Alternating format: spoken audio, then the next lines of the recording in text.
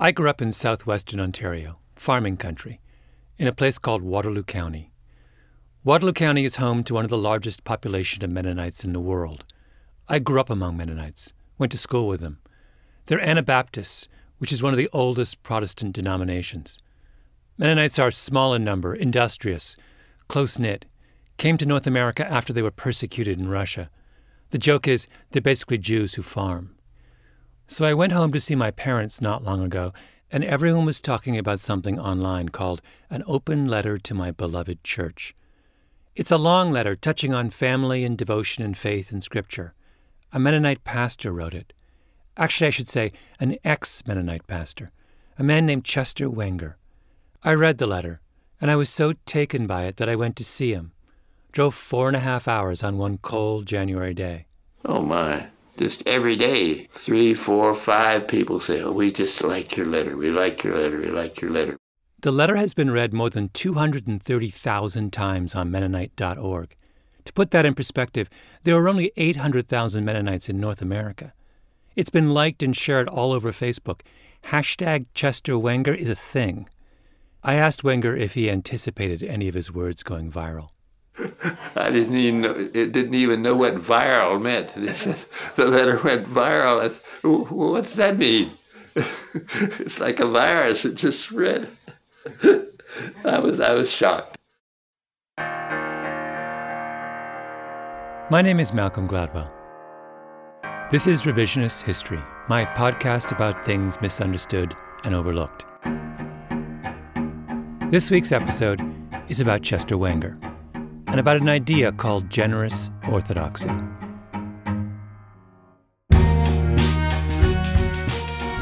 That phrase, generous orthodoxy, comes from a theologian named Hans Frey. It's an oxymoron, of course. To be orthodox is to be committed to tradition. To be generous, as Frey defines it, is to be open to change. But Frey thought the best way to live our lives was to find the middle ground. Because orthodoxy without generosity leads to blindness, and generosity without orthodoxy is shallow and empty. One of the hardest things in the world is to find that balance, not just for those pursuing a life of faith, but for anyone interested in making their world better. I think Chester Wenger shows us the way.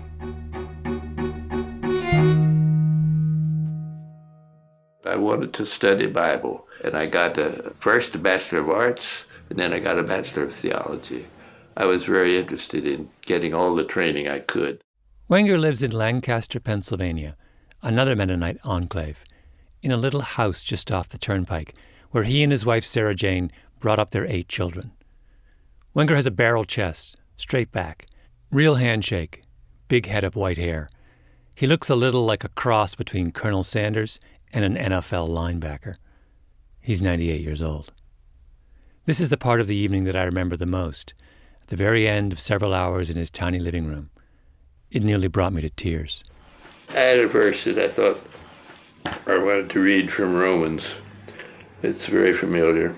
For I am not ashamed of the gospel of Christ Jesus. It is the power of God for salvation to everyone who has faith. Notice how broad that is. Let me start with a few more words about Mennonites, because what Wenger did makes no sense unless you understand the world that he inhabits. The theologian Palmer Becker has a lovely phrase to describe the Mennonite way. Jesus is the center of our faith. Community is the center of our lives. Reconciliation is the center of our work. It's hard to explain to an outsider how seriously the Mennonites take these 3 things: Jesus, community, and reconciliation. They don't use the word community, for example, in the metaphorical way, like most of us do. You know, I'm a member of the journalist community. To Mennonites, community is a much more serious thing. Listen to my friend Jim Leptison, who's a Mennonite pastor. In my dad's church growing up, it was very strict. He told me at one point that if people didn't believe you were giving 10% of your income to the church, they had the right to audit your books. And he said that without any recrimination or any condemnation, and even a bit of humor. He was like, and so my books got audited twice by his good friend and neighbor up the road. How on earth did that conversation happen? The treasurer came to him and said, "We don't think you're giving enough." Absolutely. And I have a really high view of the church. And, you know, you speak on behalf of the church, and we've all submitted to this. So it's not like I'm submitting to something that you haven't. So we're all in this together. Yeah. And we're all trying to be as faithful as we can be. That business of auditing each other's books, that's from 50 or 60 years ago, a different era. But I think it gives you a flavor of what Mennonites mean when they say, "We're all in this together." When I was a kid, just after we moved to Canada from England, we heard about a barn raising not far from us. When a Mennonite farmer's barn burns down, the people from church gather as soon as they can, bring food and building materials and anything else to replace what was lost, and they build a new barn, frame it up one day, put it up the next. My parents were Presbyterians, but my father found the idea of a barn raising incredibly impressive, so he crashed it. You have to understand that these were what were called Old Order Mennonites, like the Amish. They drove horses and buggies and lived without electricity. My dad was a college professor in a rusty Peugeot with an impenetrable English accent and a shirt and a tie. They'd never seen him or anything like him before. They just put him to work. No questions asked. We're all in this together.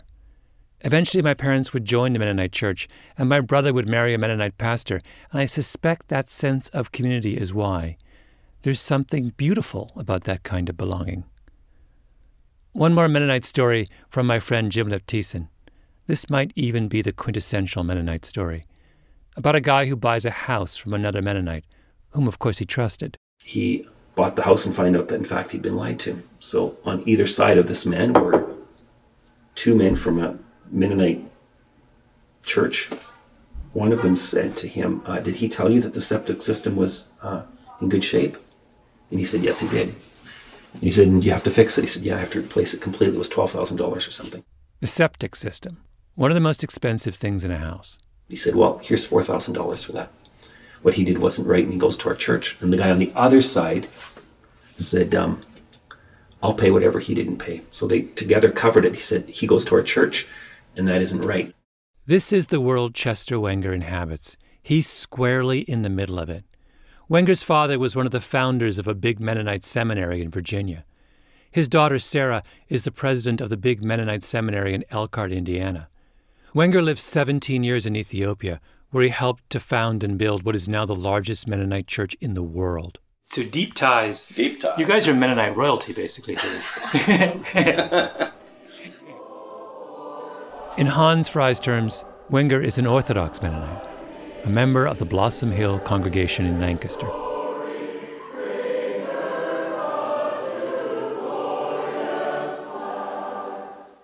But there's another side to him. Mennonites come in all kinds of shapes and sizes. My parents' church in Ontario was pretty liberal, full of college professors and software engineers and teachers. My mom and her best friend Lorraine were doing feminist retreats back in the 70s. But Lancaster County, where Wenger is from, is much more conservative. The Mennonites there didn't accept women as ordained ministers until a couple of years ago. And that was something that Wenger struggled with, because he's not just Orthodox. He's generous. He's open to the world. He spent 10 years as pastor of Blossom Hill in the 1980s. So when it came to the prohibition against female pastors, Wenger would do a kind of workaround. The rules said women could not be ordained as ministers, meaning they couldn't be formally recognized as church leaders. But they could still talk on Sunday morning, right? I used women in the pulpit that weren't ordained. I'd preach, and then next Sunday I'd have this woman preach. And then I'd have my wife preach. I didn't want to do all the preaching. I would. If no one questions your loyalty, you can get away with that kind of subversion. Chester Wenger walked that fine line, orthodox but also generous, until one day Chester's son Philip comes to him, and the line becomes almost impossible to walk at all.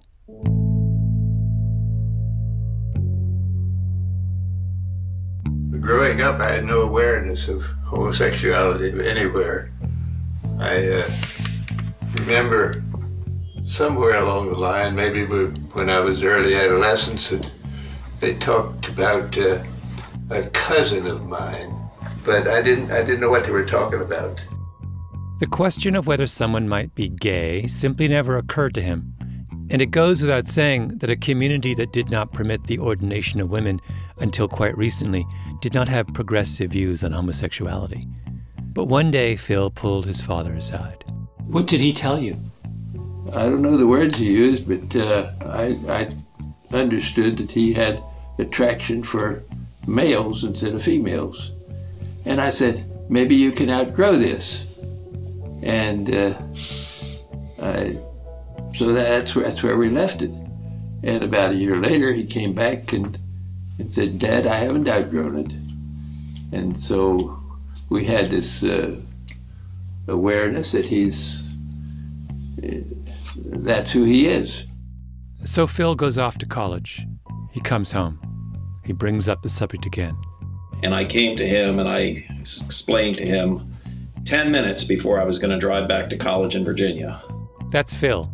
He's in the room with me and Chester, sitting across from his father. That, Dad, this is for real. I'm going to identify as being gay. I'm going to tell other people I'm gay. I'm going to date other guys.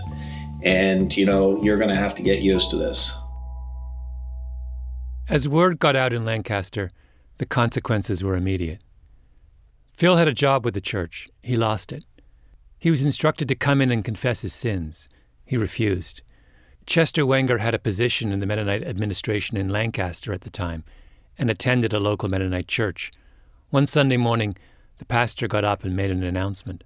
He just read off in church one day that Phil Wenger is no longer a member of our congregation. And we didn't know it.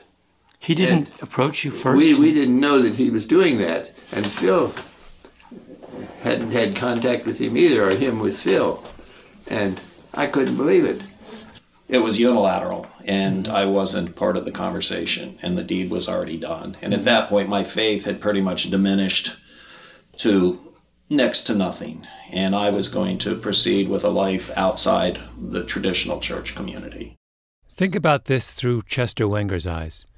He can accept his son's sexuality, but his own church, the church to which he has been loyal all his life, that church has now cast his son out.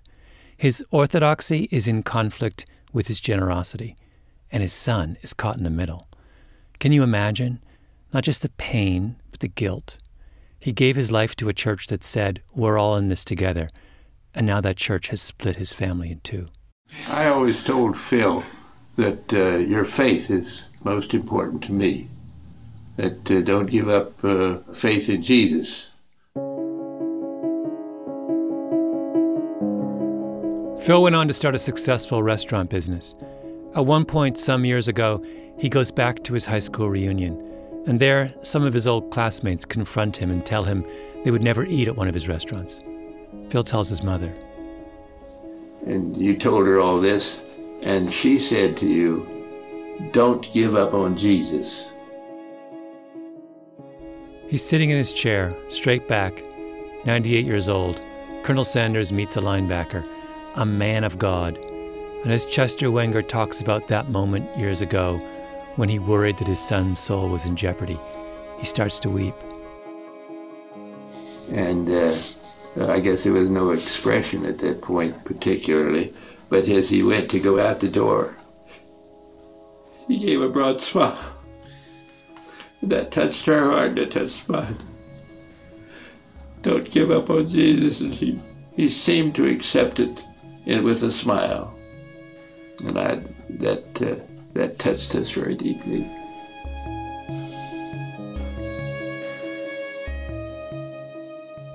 At the beginning of this story, I said that balancing loyalty and conscience is just about the hardest thing to do. Let me give you another example. It's not as wrenching as Chester Wenger's story, but it gets at some of the same issues.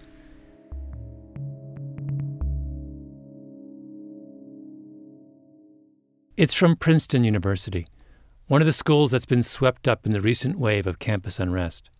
The controversy is over Woodrow Wilson, who was president of Princeton from 1902 to 1910, and, of course, later went on to serve 2 terms as president of the United States. Princeton named one of its most prestigious graduate schools after him, the Wilson School of Public and International Affairs. Wilson did many remarkable and important things as the head of Princeton and later as president. But he was a racist, and not a mild one, a kind of nasty one. So in the fall of 2015, activists at the school staged a 32-hour sit-in in the office of the Princeton president. They want Wilson's name off the graduate school.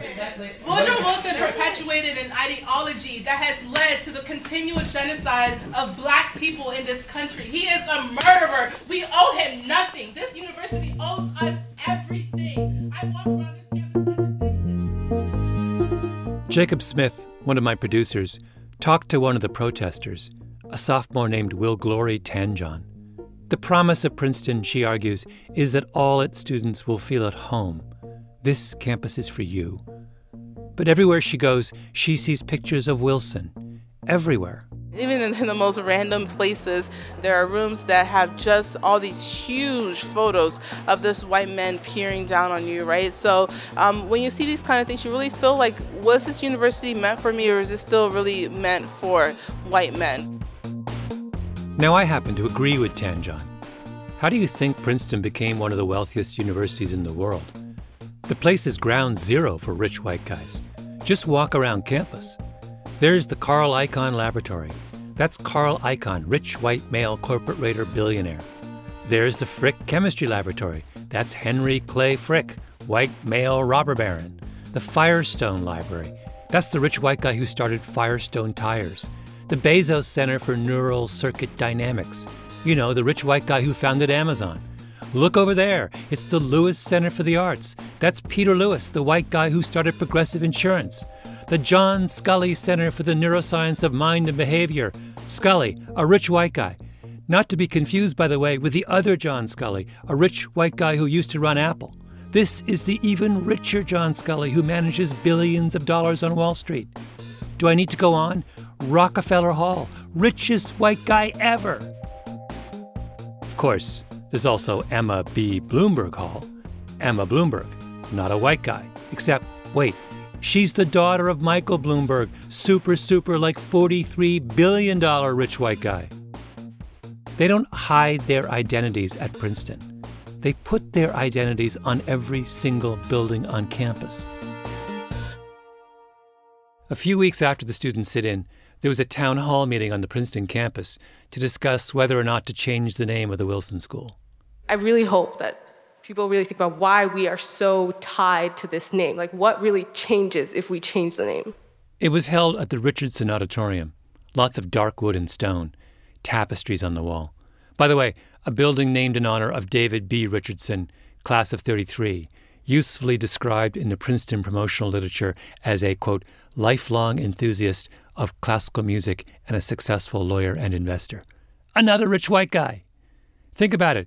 Princeton literally could not find a single place to discuss the troubled legacy of a rich white guy that was not named after a rich white guy. Here's the first guy who gets up to speak. I'm Harvey Rothberg, the great class of 1949. I absolutely believe that the name of Woodrow Wilson should be preserved at the head of the School of Public and International Affairs. Rothberg says it's important that everyone know who Wilson was and what the man did. There could be a memorial plaque engraved in bronze and so on, which would detail in a short paragraph his great achievements as president of this university. And in a second paragraph, his great achievements as president of the United States and on the international scene as well. But there could also be a final paragraph, a short one, which would say something like, Wilson's prejudiced views on racial matters were undoubtedly influenced and shaped by his background and his growing up in the post-bellum South. Then another alum gets up, and he agrees. He's a giant.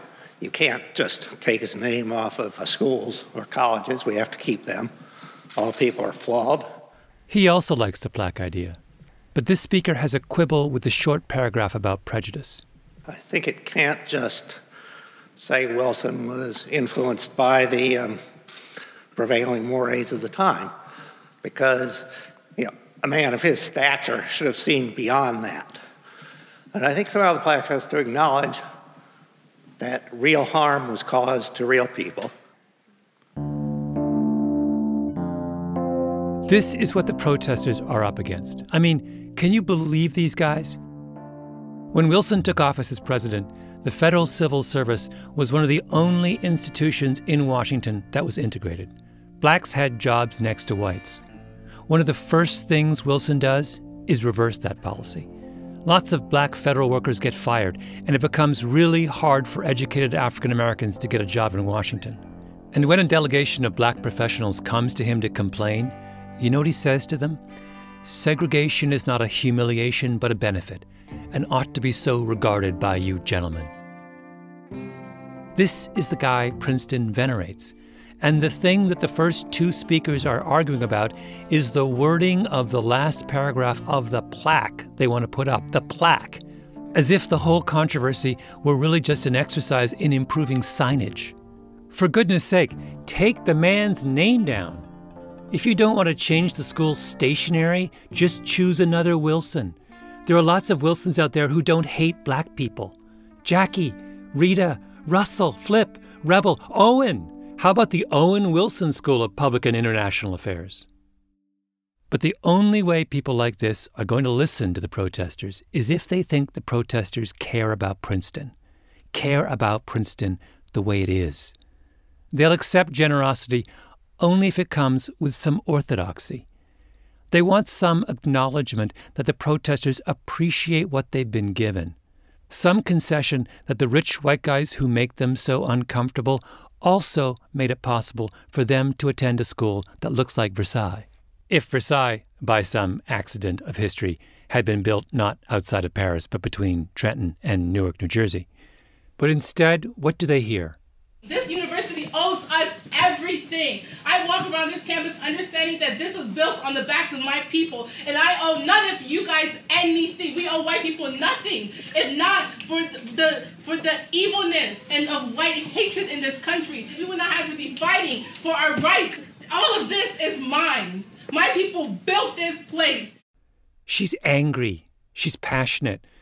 Maybe right now she regrets her choice of words. When I was an angry young student a generation ago, I ended up regretting my words. But I went to school before every emotional outburst got immortalized on YouTube. And those words are what every crotchety old Princeton alum heard when they went online. All of this is mine. How do you think they felt when they heard that? Or some version of this? I don't feel welcomed. When you walk around this campus and you see the name of Woodrow Wilson on the graduate building, right? Will Glory Tanjong complaining about the privileged white guys peering down on her. But she chose to go to Princeton. Ground zero for the privileged white guy. It's not like the school covered over the names on those buildings when she came for her campus visit. She's basically saying that the school I chose to attend, the school that makes no attempt to hide what it is and what it stands for, is not, I suddenly realize, a place that makes me feel comfortable. And so I want to change it. These are not arguments that are going to convince anyone. I don't need to tell you what happens. After a decent interval, a few months later, the Wilson Legacy Review Committee comes out with the university's decision. The head of the committee says, "At the end of the day, what we learned was that Wilson was a complicated and flawed individual. But when you look at the pluses and minuses, we didn't feel that the minuses were enough to eliminate his name." A whitewash. Here's what the protesters should have done instead. They should have said, "Wilson's name makes us so uncomfortable that we're not coming back next semester unless you change it. And we're going to tell other prospective Princeton students, minority and otherwise, to do the same."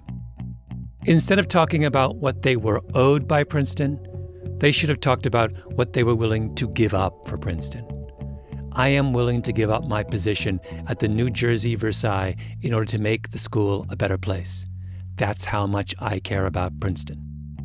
Generosity mixed with orthodoxy. Now, would that have worked? I have no idea. but the best and brightest standing up and saying, I'm giving up my place at one of the world's great universities in order to save it from itself, certainly has a better shot than a sleepover in the president's office.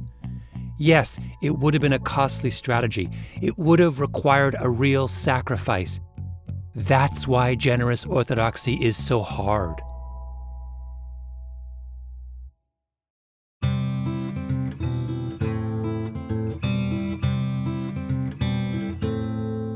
When he was 29, Phil Wenger fell in love with a man named Steve. They had been together ever since. Then, about 10 years ago, Gene Robinson became the first openly gay bishop in the Episcopal Church, and Phil and Steve found themselves a new spiritual home. I was confirmed and joined the Episcopal Church, and I invited Mom and Dad to come and participate in that service, and a couple of other siblings came. And after I rejoined the church, my father could hardly stop weeping his tears of joy. When the state of Pennsylvania legalized gay marriage in 2014, Phil and Steve raced down to the courthouse to apply for their marriage license. They were the second in line. And the couple in front of us offered to let us go first, but we let them go first because we knew each other. Then they had a big party at the Hamilton Club in downtown Lancaster as they waited for their marriage certificate. Invited 400 people. Phil's rector from the St. James Episcopal Church performed a ceremony. Phil had his father say a blessing at the end. But afterward, he shared with me that he sort of was a little bit envious that I had not asked him to actually marry us.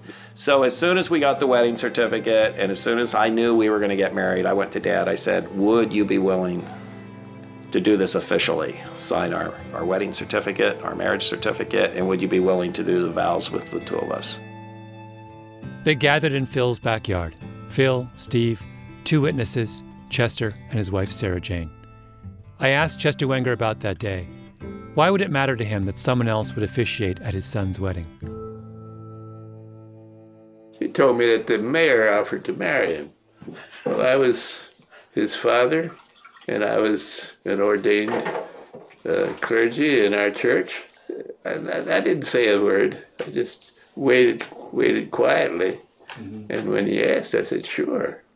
Mm-hmm. So I appreciate that he let me do that and sign a certificate. With that act, Chester Wenger made his family whole.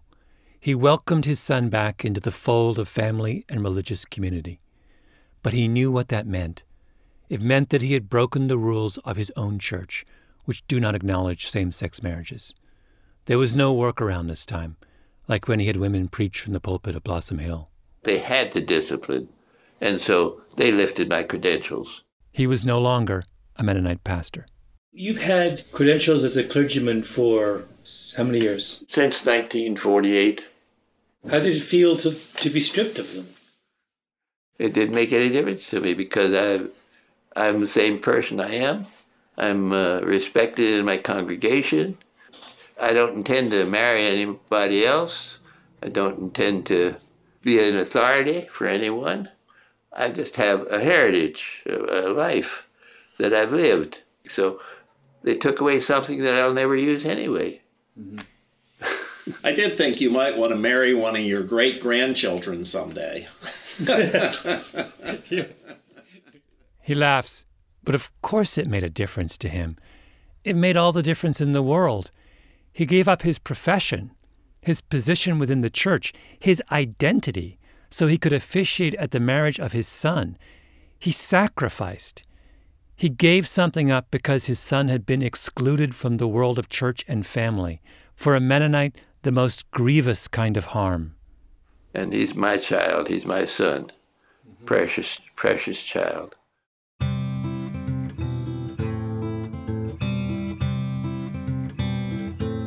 Then Chester Wenger wrote his letter, an open letter to the Mennonite Church, the letter that went viral, written by the man who wasn't even sure what viral meant.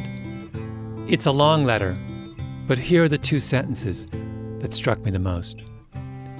When my wife and I read the Bible with today's fractured, anxious church in mind, we ask, what is Jesus calling us to do with those sons and daughters who are among the most despised people in the world, in all races and communities? What would Jesus do with our sons and daughters who are bullied, homeless, sexually abused, and driven to suicide at far higher rates than our heterosexual children? That's generous, Chester Wenger, open to seeing the world in new ways. But there's no anger in his letter. Alongside the generosity is orthodoxy, respect for the body he is trying to heal. He goes on to say that he reported his transgression to the church leadership himself. He told them what he had done, and they responded, and these are his words, with grace-filled pastoral listening. And then he writes, I am at peace with their decision and understand their need to take this action.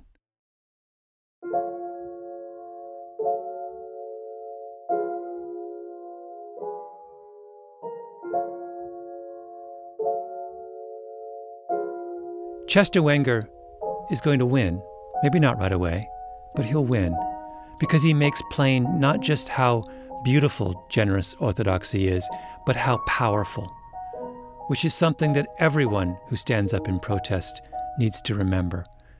You must respect the body you are trying to heal. Were you going to read something to us, Chester? I had a verse that I thought I wanted to read from Romans.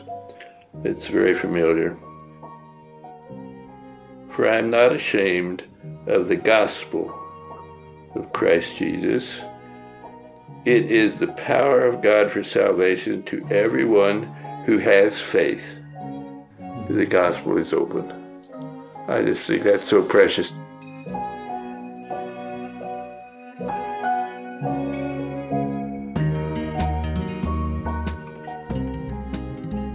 You've been listening to Revisionist History. If you like what you've heard, do us a favor and rate us on iTunes. It helps. You can get more information about this and other episodes at revisionisthistory.com or on your favorite podcast app. Our show is produced by Mia LaBelle, Roxanne Scott, and Jacob Smith. Our editor is Julia Barton. Music is composed by Luis Guerra and Taka Yasuzawa. Flan Williams is our engineer, and our fact-checker is Michelle Soraka. Panoply Management Team, Laura Mayer, Andy Bowers, and Jacob Weisberg. I'm Malcolm Gladwell.